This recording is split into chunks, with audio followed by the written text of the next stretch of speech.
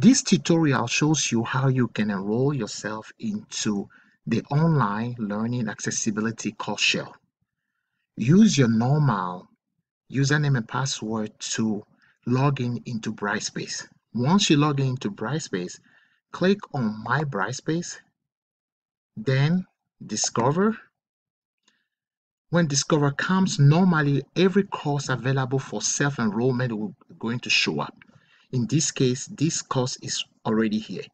Just click on it to select it, or if it is not showing up, type the name of the course here and you can search. But in this case, it's already here, so click on it and it's going to allow you to enroll in the course. So you enroll, and this is the warning that comes and tell you that your course will be made available under the list of courses that you have once you log in. So okay, and this ends the instruction on how you can enroll into this particular course.